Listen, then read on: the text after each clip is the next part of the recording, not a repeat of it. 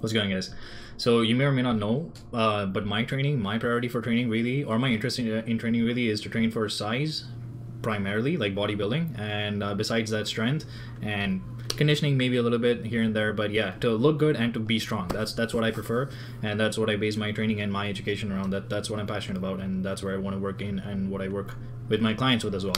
So anyway, so this video is about a training program that I made for myself. So this isn't necessarily for clients, because you guys are mostly beginners to intermediate, so you may not find this interesting. Well, actually, you may find it interesting, you just may not be able to apply this right now for yourself, but this is really for other personal trainers or other powerlifters, bodybuilders, or anyone else that basically wants a look into the science of what's happening in 2018. And because I've been this training program, basically I've been thinking about making it for the past 2 months. I made it like 2 days ago, but yeah, I've been studying about all this kind of stuff for the past decade or so. So this is the most updated knowledge that I currently have, and the principles and everything that I've currently understood that I'm applying into a bodybuilding program for myself for the next 5 months. So I'm going to show you the entire thing, the entire breakdown of absolutely everything that I'm doing. I know that the camera is on the left hand side now. I can't see it because I'm recording, but you guys will be able to see me, so I'm gonna have to move this from top to bottom. So this was my rough Word document that I made for myself, and then I made like an online note form with color and everything, so I can explain things much better.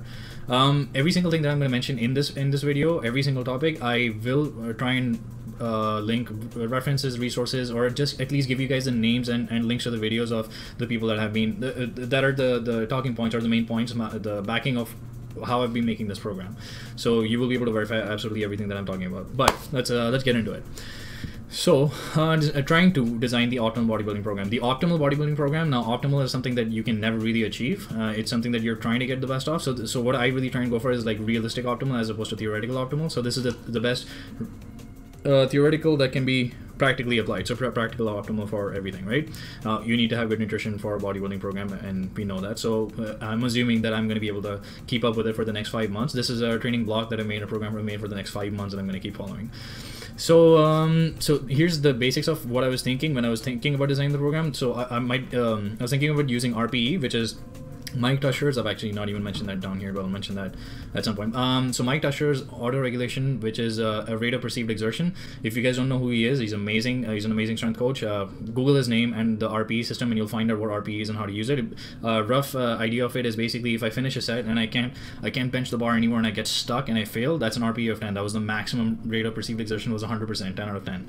If I can actually grind it off and get it, then it may be 9.5 or so, because I got the reps. It wasn't a failure, it wasn't 10, but it was like a 9.5 or so. If I can get it, but I don't want to go for another one, though I think I could maybe have had one more, it could be a RPE of 9, and so on and so forth. And it's not strict, like you don't necessarily have to use those blocks to set your own RPE. You can figure out your RPE by yourself. Whatever feels like an RPE of 7, 8, 9, 10 for you is going to feel like an RPE of 7, 8, 9, 10 for you. The problem with RPE systems, though, is that beginners cannot use it because they have no idea how far they can go. So only when they're training with a coach, an experienced coach, that can look at their speed, the bar path, bar speed, everything of that sort, and kind of tell them, okay, this is your RPE 9 or 10 or 8 or something of that sort.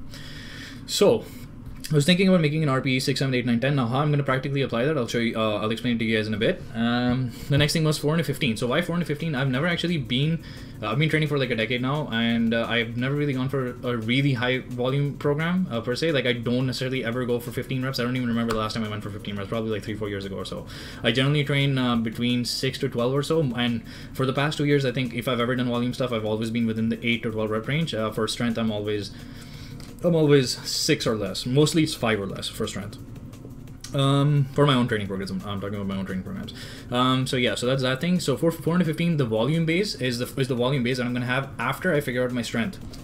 But I'll explain that as we get further into it. Besides that, these were just rough notes that I made for myself. There's a Dante Turtle is another bodybuilder that basically has his own method of stretching, which I did use it like about 3-4 months ago. I didn't necessarily see any benefits or any losses. That said, I'd never really stretch anyway, so if it was a part of my workout, I might actually put that in there. I haven't decided about that yet, but this was just another rough note that I made for myself. So initially, I was thinking about making a 4 to 5 days. I was thinking about having a 5-day training split.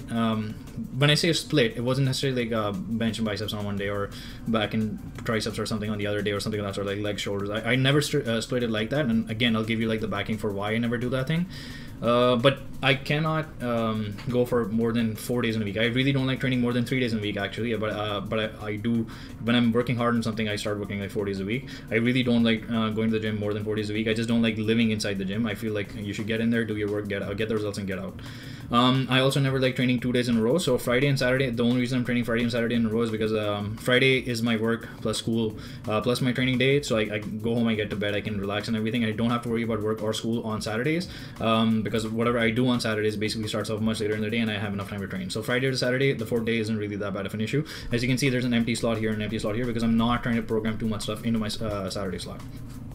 So there's 3 different tiers to this training program that I made. So this is the red is the bread and butter, the basics of everything. Like you need to have your basic compound movements in there.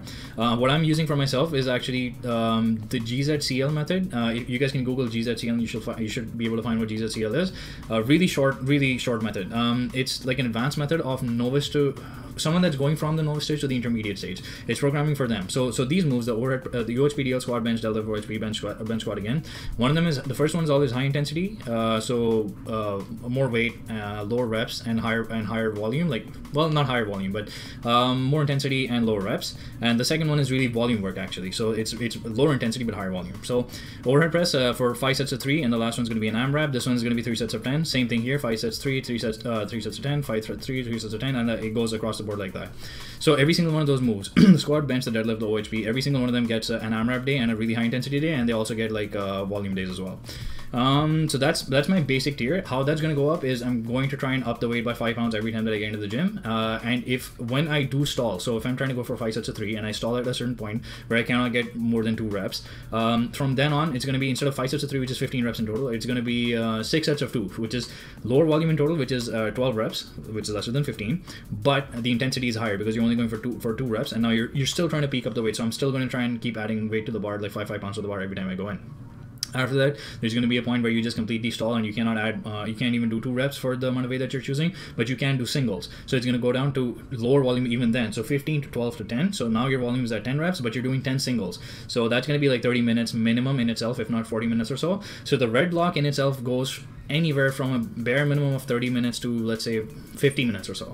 After that comes in the volume work. That's your bread and butter down there. Then after that is the volume work, is where all of the bodybuilding stuff is going to take place. So this training program for myself is made for my lagging body parts, which are my arms, my like both biceps and triceps, and my pecs, which is something that I want to work on for this bulk in particular. I did work on the same things, plus I added in some delt work last year, and I did make significant improvements in my opinion, but they're still lacking, and I do want to work on these things. So that's what this training program for myself is on. So now there's things about actually, should I go in deeper now, or actually let me figure this out. Yeah, let me kind of get in a little bit deeper. I'm gonna have to keep bouncing back and forth actually, so let me move this up here just because I know you guys won't be able to see that. Let me confirm this. Yeah, so you guys should be able to see this, right?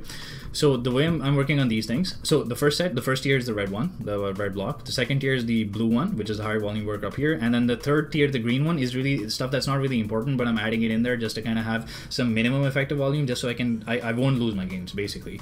I don't even have calf work in here and or hamstring work in here because I just have such tiny calves that they just cannot get detrained, so I just don't have them in here. I might have them when I actually start working on them at some point.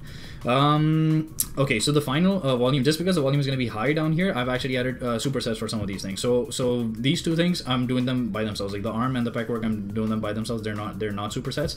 But the final one, arm for triceps, delt work and ab work, or triceps, pull-ups and ab work, once again, those are going to be supersetted. Go ahead, finish off a minute, go for the next one, next exercise, go for a minute, go for the next exercise for a minute, wait for a minute, and then keep rinsing and repeating from there. So the principles behind this program design, so I'm gonna have to go back up here again, but let me kind of show you where we're going with this thing.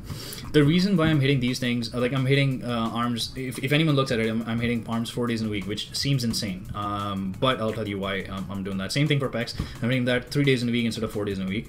Again, seems kind of insane, doesn't it? And arms, triceps, and similar for abs and stuff. So the reason I'm doing that is the rates of protein synthesis, they spike up after you break them down. You break them down, they catabolize, then they spike up. That's how you build muscle, right? So when they spike up only for 24 hours to 72 hours. The more advanced you get, the shorter that time frame becomes. So at this point, I've been training for 9 years, like 10 years now. I think it's a whole decade now. So my rate of protein synthesis cannot last more than 36 hours or 48 hours or so. So I have to hit them every time I step into the gym. So since I'm going Monday, Wednesday, and Friday, that's 48 hours in between, 48 hours in between, and like 24 hours in between here. So I still like whatever, it's gonna peak and it's gonna come back down, and then when I get this, at this point, I'm gonna start peaking it back up again. So my peak, basically my overall volume kind of stays higher, and my overall rate of protein synthesis is going to stay higher. I can't even talk. Okay, so that's the reason why I'm hitting that much frequency. But if you're hitting that much frequency, you can't kill yourself. You can't crush every body part every time that you're hitting it just because you're hitting it with that much frequency. You're just going to be overtrained for if I crush myself on Monday for arms and pecs, I can't do anything. I can't bench, I can't do arm work, I can't do any more pec work on Wednesday, and I definitely can't do it on Friday, and so on and so forth. So you can't crush them all. So I'll show you how my periodization in terms of volume and intensity is going in a little bit. Then you have minimum effective volume and maximum effective volume. These are terms that are introduced by Dr. Mike Israetel. This guy's another strength coach, does amazing work. He's from Juggernaut Training Systems or Reactive Training Systems. Renaissance Periodization. All of these things, they're all kind of similar. All of these guys all work with one another. So he's the guy behind Renaissance Periodization. So he's the guy that gives you the idea of minimum effective volume versus maximum adaptive volume. I'm going to show you how that works as well. So according to him, the minimum effective volume is somewhere around like 8 sets or so per week for biceps, and the maximum adaptive volume lies between 12 to 20 sets. So as a person like myself that hasn't ever done higher volume, I'm not going to be jumping up to 20 sets just because it's going to be too much for me. So my arm volume is 4 sets on Monday, 4 sets on Wednesday, 4 sets on Saturday. And then the reason I have something on Friday is it's not because I'm actually going to be hitting or crushing my arms on Friday. It's really just activation work. Like I'm just using some weight, like using some resistance and trying to flex my arm against the resistance just to kind of have that mind-muscle connection kind of a thing.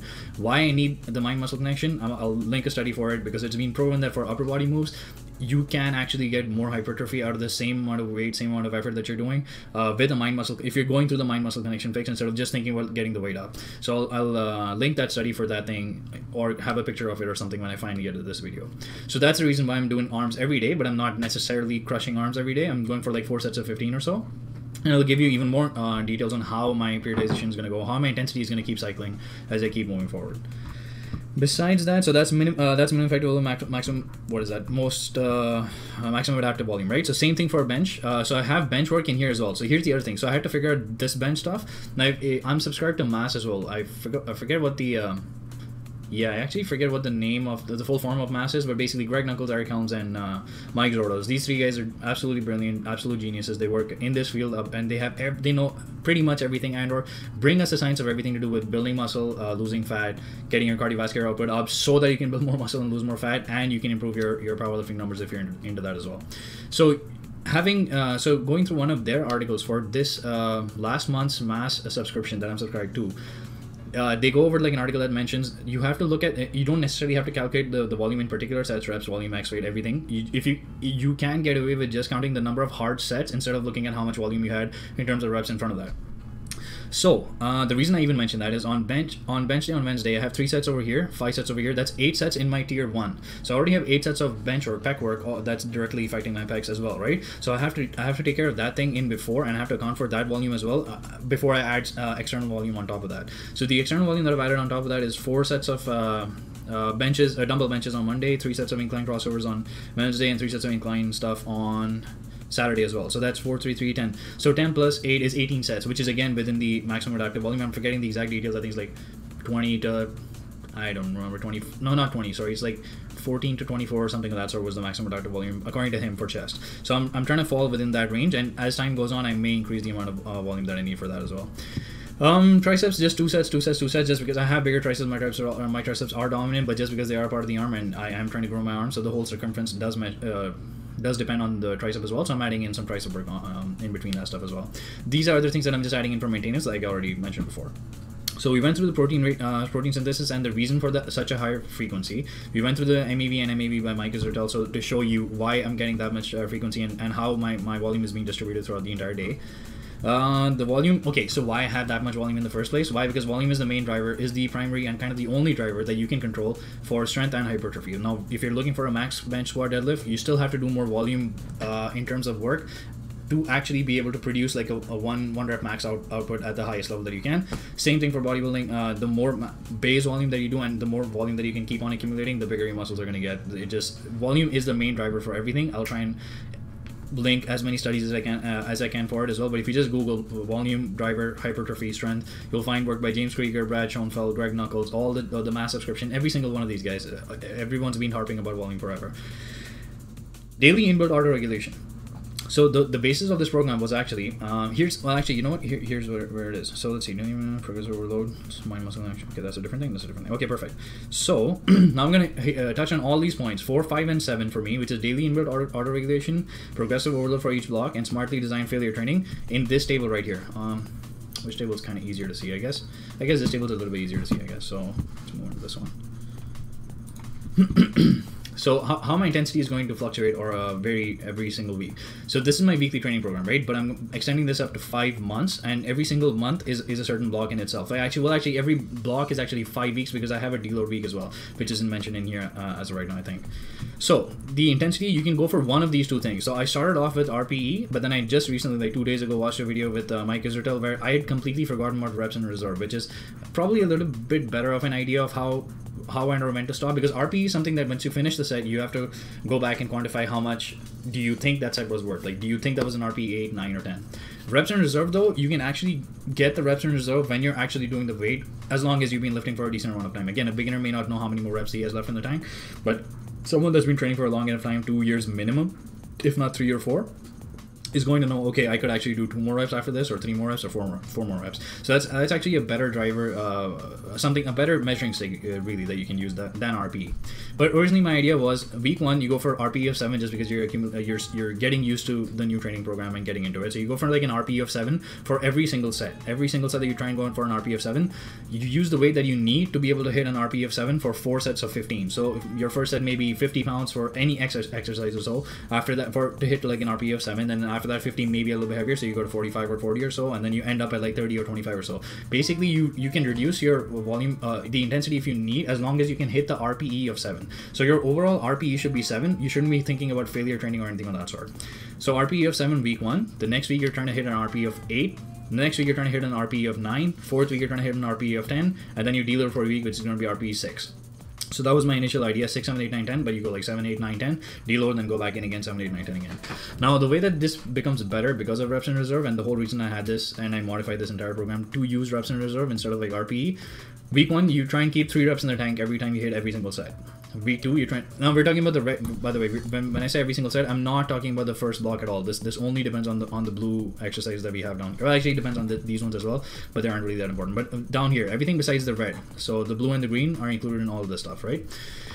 So reps in reserve. So the week 1, you're trying to keep 3 reps in the tank for every single set that you go for, but again, you're trying to hit 15 reps at whatever weight you pick or you select. Week 2, you're trying to keep 2 reps in the tank, 2 reps in reserve for every single week. For every single exercise that you do. But once again, you're going for 4 sets of 15. That's 4 sets of 15 is across the board. You're trying to get as much volume. You're trying to accumulate as much volume as possible, without going too overboard. So week 2 is going to be reps in reserve of 2. Week 3. Reps in reserve of maybe 1 or so if you want, and then the last set, actually, yeah, I think I should write that in there. Reps in reserve for 1 for week 3, but the last set that you hit, you go for failure. So every single one of these exercises, so I'll give you an example, right? Monday, if I'm doing like bicep work with something for brachialis, with the rope exercises is what I programmed in. So the first 3 sets I'm going to hit for 15. I'm going to try and hit keep a rep in reserve for 1 or 2 or so. As of right now, we're thinking about 1. And then the last one you're trying to hit, go for failure. So whether you hit failure at 15, you hit failure at 12, or you hit failure at 17 or 18, it doesn't really matter as long as you hit failure on the last set of that exercise. Then you go for the dumbbell benches, but you don't go for failure until you hit the actual 4th set of failure for benches. Same thing for triceps and everything and so forth. So basically your last set in week 3 has to be the one that goes to failure. Week 4, week 10, you gave the body, you acclimated the body to how failure training works, and you're going to try and overreach in this week, in week 4. So week 4, your last set is a drop set. So you get your failure, and and then you go beyond failure, basically, a drop set. So start off at, let's say, 50 pounds or so, try and crank out 18 reps or 20 reps or so. After that, go for 40, well, not 40, maybe like 30 or so, and then try and crank out like 6, 7, 8 more reps, and then go to 25, and then keep on going until you can't do anymore. And that's again the last set once again. So you're going over failure, you're trying to go beyond failure, which is otherwise called as overreaching. And that's the reason why after you finish that on week 3 and 4, which is going to be really high intensity, then you use week 5 to deload. Now, in terms of reps in reserve deloading, I don't know, you could probably keep like 5 reps in the tank or so, but it's really hard to figure out how when you have like 5 reps in the tank. So one of the other ways that I try and reduce my, or basically I reduce overall volume is I reduce both intensity and volume. So you can keep intensity same if you want. In this example, I've kept intensity same, but you can reduce intensity as well. Like you can reduce, when I say reduce intensity, I just mean you can reduce your weight as well. But in this case, so I go for, let's say if I've always been hitting like 100 kilos or so, I'm just going to go, if I've been hitting them for 5 sets of 5 reps. So I'm going to go for 100 for 4 sets of 4 reps. So that's like 80%, which is going to be 64% of my initial volume. So I am going only 64% of the volume that I was going before, but my intensity is still the same. If the intensity is that high, then you can actually reduce the intensity as well. The point is basically you stay 50% plus, but you don't try and go like 75 or 80% plus, because then that just becomes like a working week. So you're trying to stay between say 45 to 70% or so for your deload week. So that's how I've been practicing my intensity cycling in this, and my periodization for intensity in this training program. Now, after all of that, how I'm thinking about this helping me with bodybuilding, but basically how I'm changing my physique and my structure. The first month I'm going to try and recomp. So I'm working on, like, once you get motivated, you start working on your diet and everything else as well, right? So I've been working hard on this training program. So I'm recomping in the first month. I'll see if I get some progress or not. If I get some progress, I'm going to continue recomping as long as I keep on getting progress. If I don't get progress through my recomp, I think at this point I'm at like 17 to 18% body fat. I haven't been under 15% body fat in like a year and a half to 2 years or so. So if I cannot see myself getting lower in like a month from now, I'll go for like a mini cut, maybe 2 weeks to 4 weeks max, before I can start going into my losing muscle, but like basically just try and get some fat off, just so I can get some more insulin sensitivity. If I can get under 15% in that 1 month, then that's great, and then I'm gonna go back into my bulk again. So this table basically just means recomp, try a recomp first. If it doesn't work, then go into a cut, then go into a bulk, and then bulk for like 2 straight months once again, and then finish off with a cut once again. But again, that is just going to go, if I do well with my recomp, I'm just going to keep on recomping. If I haven't gained too much fat by the end of month 4, I'm just going to keep on bulking once again. So that's the idea right there. Let me just try and once again go back through the things that we may or may not have missed. Daily inbuilt auto regulation. So where this comes in is, at this point, I just made this entire program in a vacuum. I'm just assuming everything is going to be good, but like my life is going to be amazing. Things aren't going to get any more stressful than they already are, which are already pretty stressful. So, but that doesn't happen. Obviously, at some point or the other, you're going to get stressed because of something.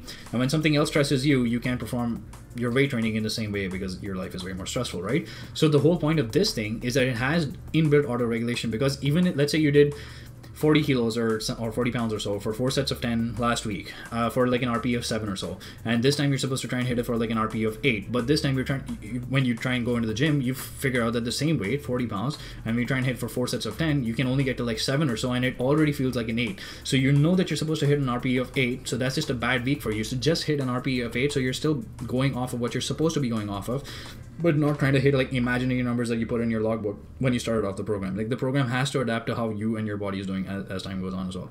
So that would be daily inbuilt auto regulation right there through their RP and reps in reserve method. Besides that, you have progressive overload for each block. So yeah, so once you finish off this one entire month block, right? Once you figure out this entire month of block, the next training cycle that you go in, you now have heavier and higher weights and more reps, basically just more volume than before. And if you've deloaded this right, you made the adaptations over all this time, and when you deload right, you should be able to super compensate and be able to get back in there once again for the next month of RP 7, 8, 9, 10, and be able to go up higher. So this time your base volume is going to be higher, on which you're building up, and that cycle is going to keep on repeating and repeating and repeating. So you have progressive overload going on for each block as well.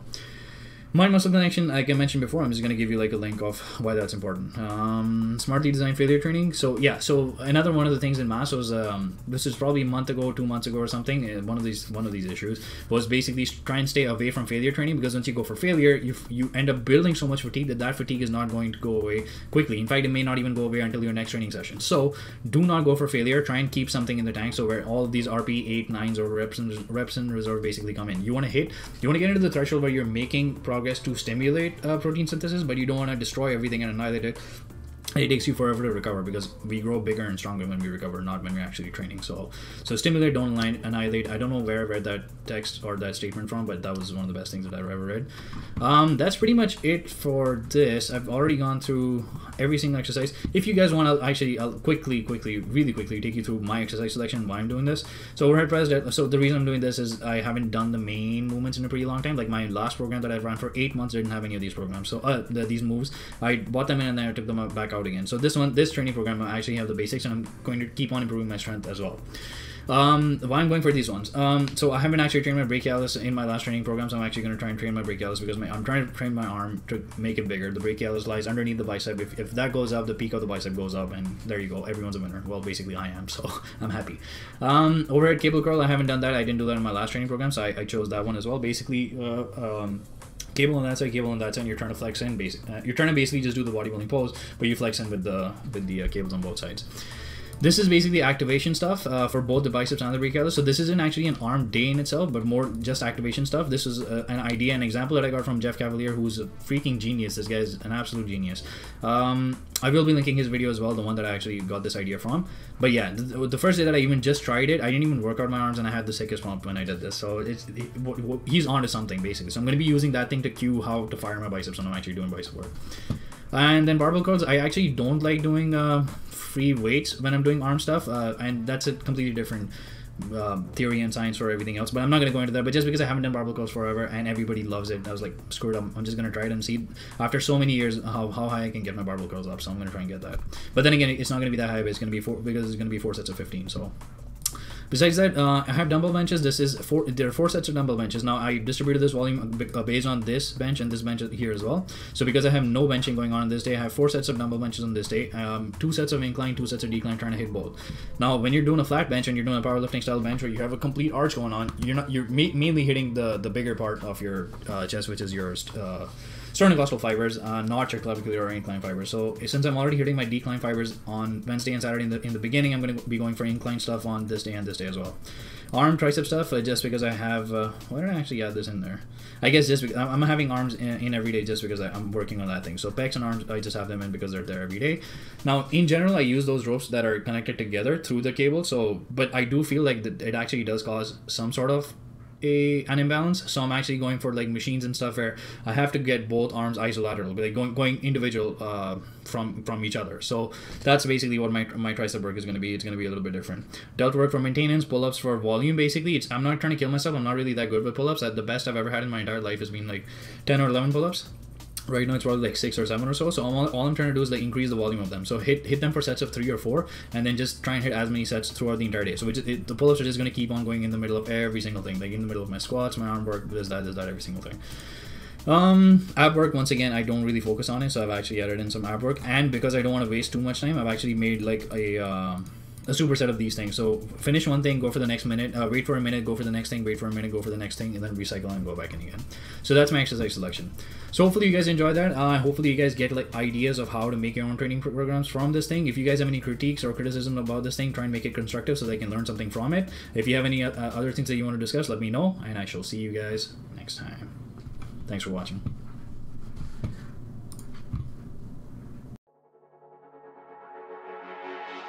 It's late.